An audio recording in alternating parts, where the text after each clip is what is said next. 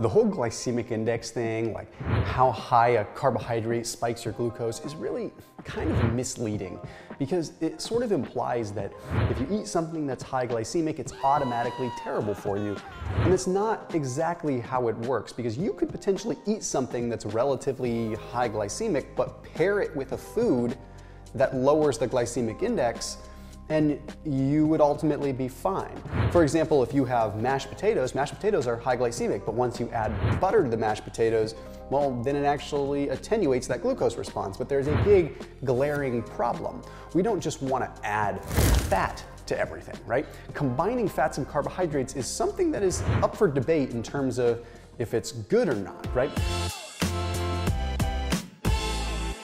For example, there was a study that was published in the journal Cell that demonstrated that our mitochondria really like to metabolize one fuel at a time. In other words, they like to metabolize carbohydrates independently, and they like to metabolize fats independently. And when you start combining these energy sources, you can end up with what is called metabolic gridlock, where basically the signaling pathways for each independent energy source are so antagonistic, it makes the cell kind of frustrated. The other side is when you combine carbohydrates and you spike your insulin along with fat, what happens is the insulin ends up increasing what's called lipoprotein lipase. Now, I know this sounds like I'm going down gobbledygook rabbit hole, but in essence, when insulin spikes from carbohydrates, you have more potential to store fat as well from the fat that is being consumed. So it's best to not have copious amounts of carbs and copious amounts of fats together. Of course, you can have little bits here and there. I mean, that'd be crazy to say you can't, but don't go loading up on fats and carbs at the same time. So then how do we lower the glycemic effect of carbohydrates? Well, there's some really interesting things that you can add in. Jumping right into it, the first one is curcumin, like from turmeric. It's wild, but the reason that this has an effect is it impacts what is called pancreatic amylase. Now, amylase is an enzyme that breaks down starch chains. When glucose is bound together, it is called a starch chain, and our body has to break apart these little glucose molecule binds, okay, these glycosidic bonds, breaks them down, and this is how you end up with a glucose spike. Okay, well, if you inhibit the ability to break those glucose bonds apart, then you don't spike a glucose as high. So there's something in curcumin called bis-dimethoxycurcumin, and there was a study that was published in the journal Food Chemistry that took a look at this specifically. It found that it does indeed inhibit pancreatic amylase, but in addition to that, it is what is called a non-competitive inhibitor. This doesn't sound like much, but it actually is, because it means that you can have a little bit of curcumin with even a small amount of carbohydrates, not even a large amount of starch, and it can actually slow the digestion and slow down the breakdown of that glucose. So a little bit of curry powder, curcumin with some carbohydrates, like in your potatoes or in your rice, does make a pretty large impact. Leading me into the next simple thing you can add to carbohydrates, cinnamon. Okay, it's a little bit similar, but a little bit different. You see, this works because it's what is called a procyanidin. Now, I'll explain what that means. So what these procyanidins do is they directly block amylase. So they're not a non-competitive inhibitor, they just flat out block it. Interestingly enough, there was a study that was published in the journal Phytomedicine. It's found this really cool. Okay, they took a look at subjects eating rice pudding, which if you ever had rice pudding before, it's actually delicious, but it's got starch in it from the rice and it's got sugar in it, so it's pretty sweet. Okay, and they had people eat the rice pudding or rice pudding with 3 grams of cinnamon in it. Well, guess what? The group that had the cinnamon ended up having a significantly lower glucose spike. Okay, and they ended up finding that there was a reduced amount of insulin. So a reduced insulin concentration, meaning less insulin was required to keep the glucose stable. This is ideal. We want to be able to have a nice insulin response, a nice small blip on the radar, and then come back to normal. The next one that's super wild is sweet potatoes. Now, sweet potatoes are a carb in and of themselves, but they contain something that is an alpha glucosidase inhibitor, which is a completely different type of bond of glucose. When glucose is bound together, there are these glycosidic linkages. Okay, so even if you had 2 glucose molecules bound together, there would be a glycosidic linkage in between. Alpha glucosidase comes in and breaks that linkage up. Well, sweet potatoes contain a blocker of alpha glucosidase. So in a way, independent of these other things I've talked about, sweet potatoes can really impact this. So you know what a tremendous combination would be? sweet potatoes and cinnamon, because you're working the amylase inhibitor route and the alpha glucosidase route. Pretty wild stuff. Now, if you want to get super nerdy about it, there was a study that was published in the Journal of Agriculture and Food Chemistry, and it found that it is what is called the anthocyanins, what is giving the sweet potatoes a purplish pigment that is doing the job. So the more purple the sweet potato, the better. Okay, then we have buckwheat. This is a simple one. Buckwheat is just going to have some compounds in it that slow down the carb digestion. So another study in Journal of Agriculture and Food Chemistry took a look at equal parts wheat flour bread and buckwheat flour bread. The wheat flour bread, nice glucose and insulin spike. Buckwheat flour bread, practically no spike, just a nice gentle bell curve. Something to keep in mind there.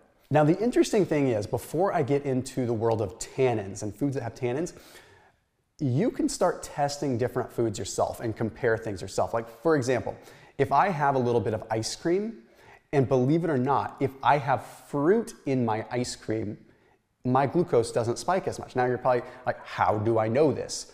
Okay, I wear a continuous glucose monitor. That's what this is. Okay, so it's from a company called Signos. I'll explain in a second. But I wear a CGM so I can real time, I can watch this. So I do my own experiments all the time. So yes, literal ice cream with like a half a cup of berries or a quarter cup of berries, excuse me.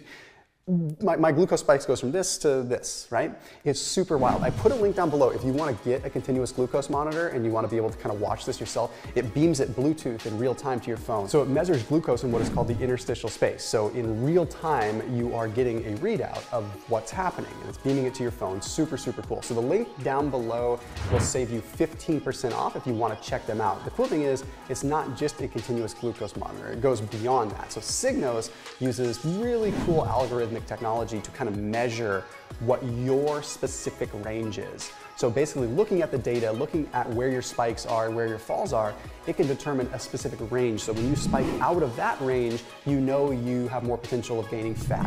And when you stay within your range, you know you're in a good spot. And it provides like adequate coaching to help you with it too. So if you're spiking, I'll get a notification on my phone. Like if I eat some ice cream and it spikes me out of that range, my phone will ping me and say, your glucose levels are spiking, you should go do some activity. It is really, really cool technology, and it's super affordable for regular people. It's not just one of these things that only biohackers that are making $1 million can do. So I put a link down below for you to check them out. Save 15% off Signos using that link down below. So something that would be interesting for you to test if you did have a CGM is the use of tannins. Now remember how I mentioned the berries with my ice cream? Well, berries happen to have tannins in them. So check this out.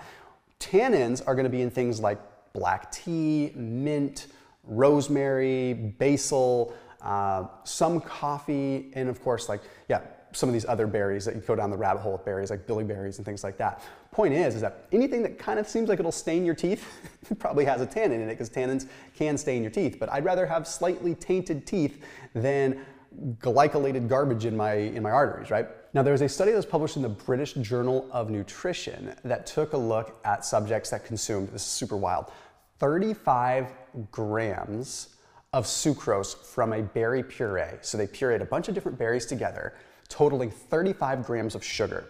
And then they had another group consume basically equal carbohydrates, equal amounts of sugar, but not from berries, from other sources.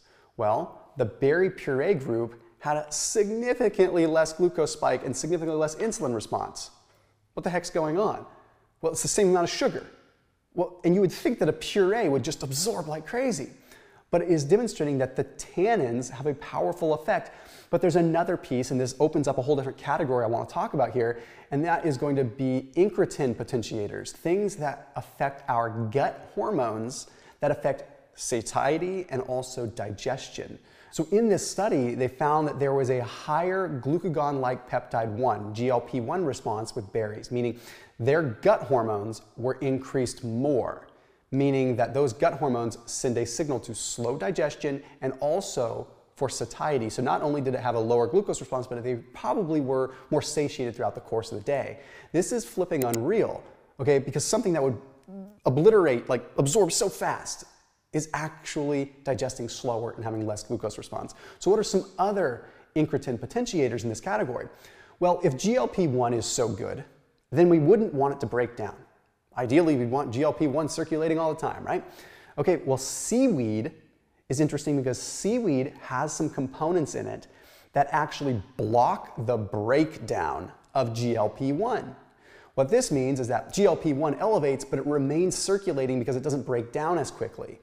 The Journal of Food Science had published a paper demonstrating that seaweed has these small peptides in it that affect something called DPPIB, which is normally what breaks down GLP-1. God, this sounds crazy. You're probably thinking there's a lot of letters and numbers and all this stuff. Point is that seaweed keeps those hormones floating around longer. The next one is less about pairing and more about something that you can simply do, okay? This is good news for those that like ice cream, like myself. Okay, simply eating slow makes a huge impact. There's a study that was published in the journal Endocrinology Metabolism.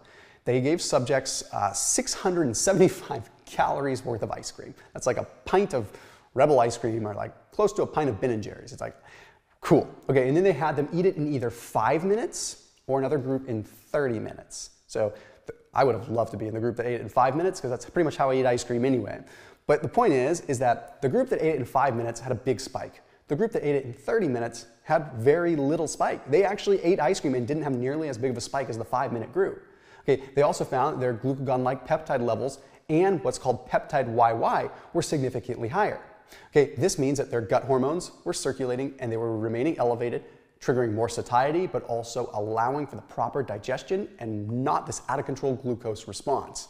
Another thing that you can do is simply eating your protein first. And this is actually one of the most powerful things that you can do. Okay, by having your protein first before everything else on your plate, or having a protein shake prior to having a bunch of carbohydrates, it's very, very powerful. There was a study that was published in PLOS 1. I call this the ham sandwich study because it's what it is. They had subjects eat a ham sandwich. Okay, but before the ham sandwich, they drank a bunch of water. Okay, then another group ate a ham sandwich, but before the ham sandwich, they had a whey protein shake. Okay. The ham sandwich group with water had a nice little spike in glucose and insulin response. The group that had the whey protein shake first had practically, comparatively, a much smaller glucose spike and insulin response. They also found that the glucagon-like peptide 1 was way higher after having a whey protein shake.